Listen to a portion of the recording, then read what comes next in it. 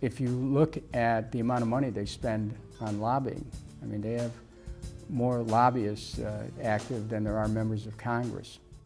Right now, pharmaceutical companies are in control.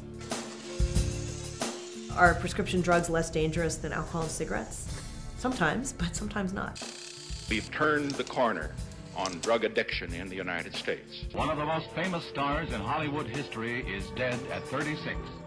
There's a pill problem and people just don't know about it, or they choose to ignore it maybe. And kids are dying. Kids are dying every day.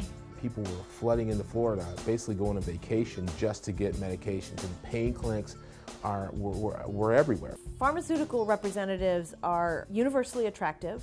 They get recruited from places like cheerleading squads at Big Ten schools. What I'm holding is a bottle of Zyprexa. Zyprexa is an antipsychotic medication. It's very popular and it's very expensive.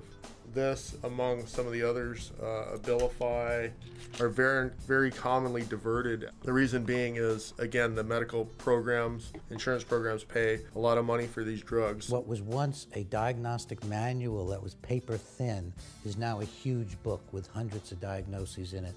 To the point where people are being sliced and diced.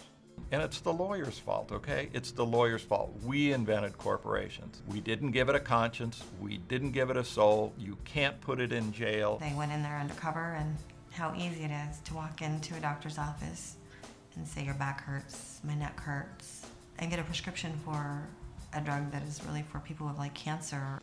This is a criminal act on the part of a company. Their marketing is ingenious. It is so illegal, it makes the Colombian cartel look like child's play.